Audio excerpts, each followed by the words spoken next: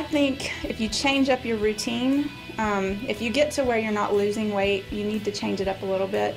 Maybe replace your lunch and dinner with a shake and try eating breakfast. Or if it's working out, try changing the time of day that you work out. I think that will help, because at some point you will reach a plateau, but don't get discouraged. I had that same thing happen to me, but I changed it up. I changed the time of day I was working out and started losing weight again. So just don't get discouraged. It seems like everybody runs into plateaus. For us, the fact that the shake tasted so good, it made it a little bit easier. But don't have the same shake. There's so many different things you can do with this shake.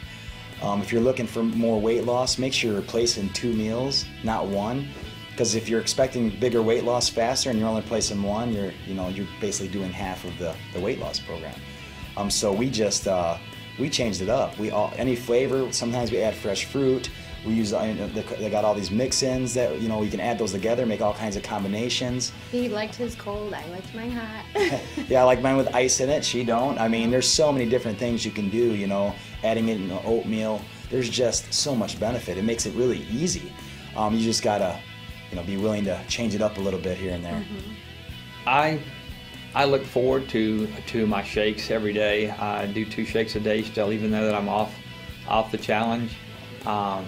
But anybody that is having a problem, just set your goal, just a mini goal. This week I'm going to try something different. Change your shakes up. Change from, I was doing morning and lunch shake. Just change it up and do morning and dinner. Just something different. Eat a sensible lunch. Like I say, if you're in that challenge, you do not want to give up.